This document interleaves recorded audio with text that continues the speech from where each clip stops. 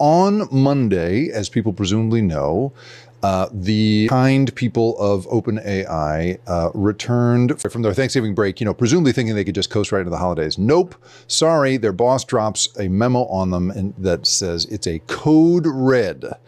And the great journalist at Wall Street Journal, Berber Jin, got a copy of this memo. It was leaked to him. That internal memo basically says, Altman telling people, you have more work to do on the day-to-day experience of the chatbot, according to the Wall Street Journal, including improving personalization features for users, increasing speed and reliability, and allowing it to answer a wider range of questions. There were many ways you could sort of unpack this piece of news. I mean, the first, right, as a lot of people on my feeds have been doing, has to do with the cash crunch that eventually OpenAI is going to run into. And the idea that in this case, Altman's basically pulling people back from doing these other projects they were supposed to be working on. There's a personal assistant codenamed Pulse. And all these folks have supposedly been sort of pulled off those, at least temporarily, and put back on, like, let's make ChatGPT better. And this is because Gemini is doing better and better. They have, since their image generator, Nano Banana, came out, their numbers of monthly users have risen from 450 million to 650 million